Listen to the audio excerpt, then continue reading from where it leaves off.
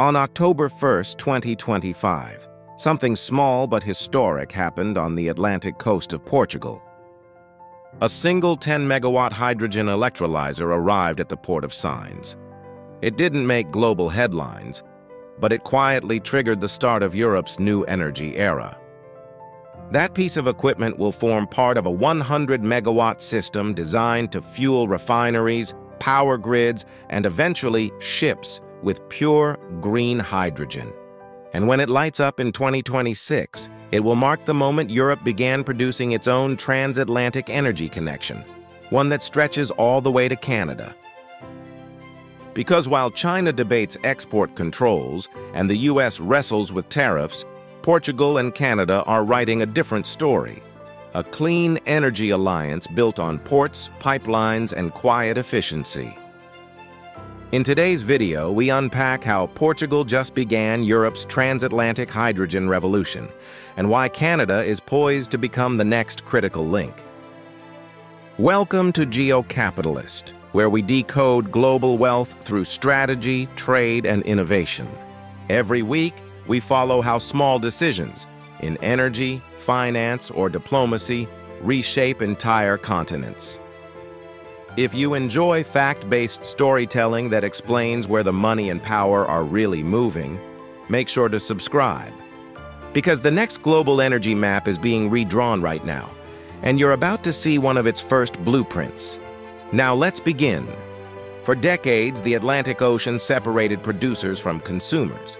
But in 2025, it started to look more like an energy bridge, and Portugal became its anchor point.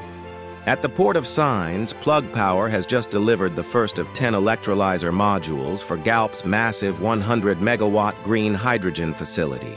When fully operational, it will generate around 15,000 tons of renewable hydrogen per year, replacing about 20% of the gray hydrogen that currently powers the Sines refinery.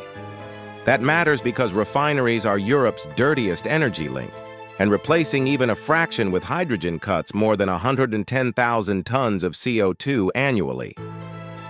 The European Investment Bank has already committed over 430 million euros to the project. Local networks are being upgraded to handle hydrogen blending into gas lines. And the Atlantic Wind Corridor, the same that powers offshore turbines near Porto, will feed this plant with continuous renewable electricity. What makes Sines different isn't size, it's direction. Unlike earlier hydrogen projects aimed inward at the EU market, Sines looks outward, toward the Atlantic. Its pipelines, terminals, and future shipping lanes point west, directly toward Canada's east coast. In essence, Sines isn't just producing hydrogen, it's opening a new transatlantic corridor, a clean energy highway connecting European demand to North American supply. And while most nations talk about independence from fossil fuels, Portugal just built the first real hardware to make it happen. To understand why this matters, you have to see Europe's current energy stress test. Even in 2025, the continent remains vulnerable. Over 1,700 gigawatts of renewable power are waiting for grid connections. Projects finished, but unable to plug in due to network bottlenecks. The Netherlands now faces severe grid congestion, forcing over 14,000 companies to wait for electricity access. Data centers have delayed expansions. Car factories run at half output. The European Commission just announced an Energy Highways initiative, targeting 8 major grid choke points across the bloc, but implementation will take years. Meanwhile, electricity prices remain volatile. Poland recently froze household energy tariffs at 500 zloty, approximately $137.56 per megawatt hour to contain inflation, a temporary fix that signals structural weakness. In simple terms, Europe's grid is overloaded and underbuilt. The continent generates enough clean energy on paper, but can't move it where it's needed most. That's why hydrogen, particularly imported hydrogen, has become the fallback solution. It can be stored, shipped, and burned or converted back into power when the grid fails. For Europe, hydrogen isn't hype. It's insurance. And the first molecule of that insurance will be minted in Sines, Portugal. When Europe's factories flicker and its voters demand stability, Brussels knows it can't wait another decade for new power lines. It needs partners who already produce, ship, and stabilize energy flows. That's where Canada enters the frame. While Europe wrestled with crises, Canada spent the last 3 years preparing. In 2022, Ottawa launched a 3.8 billion Canadian dollars critical minerals and hydrogen strategy, targeting exports of clean fuels by the late 2020s.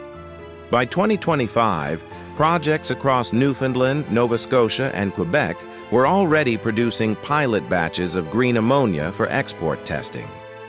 Companies like Everwind Fuels and World Energy GH2 are building plants on Canada's eastern coast, directly facing Portugal's terminals. Together, they represent over 15 billion Canadian dollars in investment and an estimated 300,000 tons of annual hydrogen capacity once fully online. Canada's advantage isn't cost, it's credibility. Investors trust its political stability, environmental standards, and logistics transparency. European buyers know that contracts signed with Canadian suppliers won't evaporate with elections.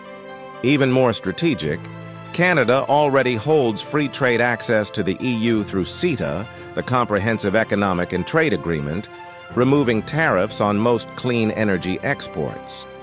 That means every kilogram of hydrogen or ammonia sent from Halifax or Argentia arrives cheaper and faster than U.S. equivalents. As Europe seeks reliability, Ottawa offers precisely that. And with European companies like Galp, Engie, and EDP expanding into Atlantic partnerships, Canadian supply fits seamlessly into their value chains. While the world debates who controls energy's future, Canada quietly positioned itself as the bridge between continents, a democratic exporter connecting European demand to North American production. No press conferences, no drama, just strategy in motion. Poland's energy struggle offers a warning for the entire European Union. In September 2025, Warsaw extended its electricity price freeze for the fourth quarter, capping rates to avoid public backlash ahead of winter. While politically popular, economists warn it masks a deeper crisis. Poland still relies on coal for nearly 60% of its power generation. Imports of Russian coal collapsed, and renewable projects face connection delays similar to those in the Netherlands. The result? A grid stretched thin and an industrial base increasingly uncompetitive. Yet there's a twist. Earlier this year, Canada and Poland signed a nuclear cooperation agreement, opening the door for both large reactors and small modular reactors, SMRs, a Canadian specialty. These compact systems can power cities or factories independently from overstressed national grids. Add hydrogen imports and technology transfers to that picture, and Poland suddenly represents an energy laboratory, one where Canada's clean tech industry could test scalable solutions for Europe's heartland. The symbolism matters. When Warsaw, a traditional coal economy, signs nuclear and hydrogen deals with Ottawa, it signals a continental pivot away from old dependencies. And if Poland can stabilize its power prices with Canadian technology, expect neighboring countries, Czechia, Slovakia, even Hungary, to follow. Sometimes the story of global power doesn't start with superpowers. It begins with smaller nations solving urgent problems. In 2025, Poland may just become the unexpected case study in how Canada helps Europe stay warm, lit, and independent. The phrase Atlantic Corridor used to mean shipping lanes and fiber optic cables. Today it means something entirely new, a bi-directional energy network linking Canada's clean fuels to Europe's industrial ports. At its core is Sines, Portugal on one side and Argentia, Newfoundland on the other. In between lies a digital and physical bridge, hydrogen tankers, ammonia carriers, and soon, subsea data and energy cables carrying not just information, but potential future electricity itself. This corridor reflects a quiet revolution in geopolitics. Instead of centralizing production in one region, nations are now distributing supply chains across stable democracies. Europe doesn't want dependency, it wants redundancy. And Canada fits perfectly into that model. Dependable, resource-rich, and geopolitically neutral. Economists estimate that by 2030, the transatlantic hydrogen trade could reach 10 billion euros annually, supporting over 20,000 skilled jobs in both regions. For comparison, that's roughly the scale of current transatlantic aviation trade, but cleaner, quieter, and far more strategic. The genius of this corridor lies in its subtlety. There are no military bases, no tariffs, no political speeches, just ports, pipelines, and progress. It's globalization reinvented, not through megacities, but through shared engineering. While the Pacific battles for dominance, the Atlantic is building resilience. And the partnership at its heart isn't between rivals. It's between Portugal and Canada. Here's what makes this alliance quietly powerful. It operates outside U.S. jurisdiction. Unlike oil or LNG, hydrogen and ammonia are traded under separate regulatory frameworks. That means American export controls and tariffs can't slow the transatlantic hydrogen flow. The infrastructure is financed through the European Investment Bank and Export Development Canada, not Wall Street. Data transfer between Sines and Halifax travels through EU NATO standard cables, but ownership remains European and Canadian. Even geopolitically, timing favors them. While Washington debates subsidies, Ottawa signs long-term supply contracts immune to political whiplash. Portugal and Canada have built something Washington can't easily replicate. A green trade route that bypasses both the Gulf of Mexico and the U.S. East Coast choke points. That doesn't mean confrontation. It means autonomy.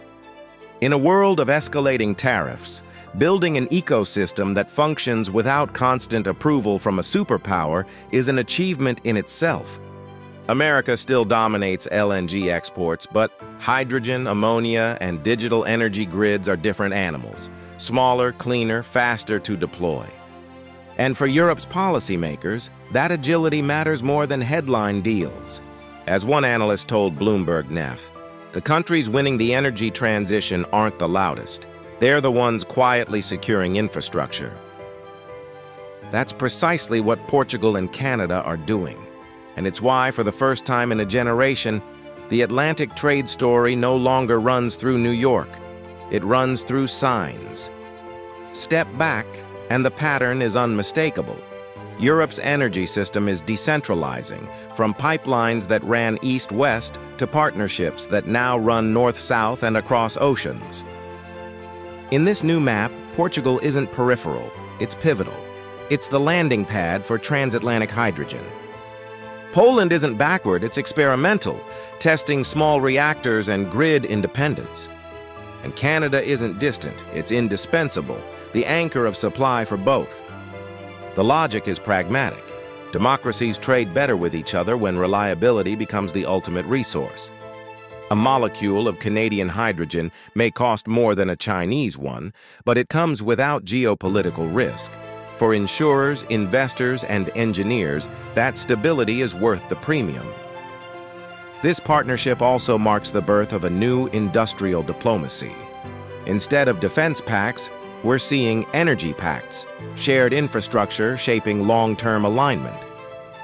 By 2030, Europe could source a quarter of its imported hydrogen from North America, with Canada leading.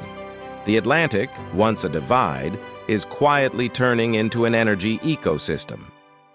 And the signal to markets is clear. When politics waver, physics and geography stay constant. Wind, water, and trust still flow west to east. And those currents are now writing a different story.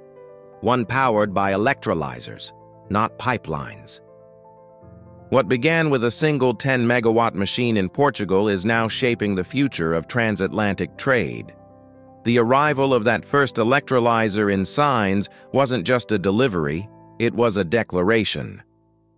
Europe is no longer waiting for energy security, it's building it. And standing beside it across the ocean is Canada, ready to supply, stabilize, and scale. In the end, this isn't a story about technology. It's about timing and trust. While others argue over dominance, Portugal and Canada are designing dependability, the kind that investors notice and policymakers quietly respect. By the end of this decade, ships may sail routinely from Newfoundland to signs carrying green hydrogen instead of oil. Cables may transmit not just data but energy credits. And the Atlantic, once a cold barrier, may become the warmest economic corridor on Earth. You've been watching GeoCapitalist, where we follow the money shaping the next century.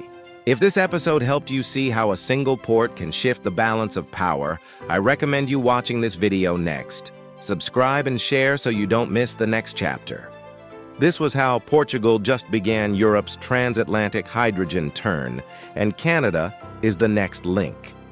Thanks for watching. And remember, in geopolitics, power isn't just generated, it's connected. See you in the next video.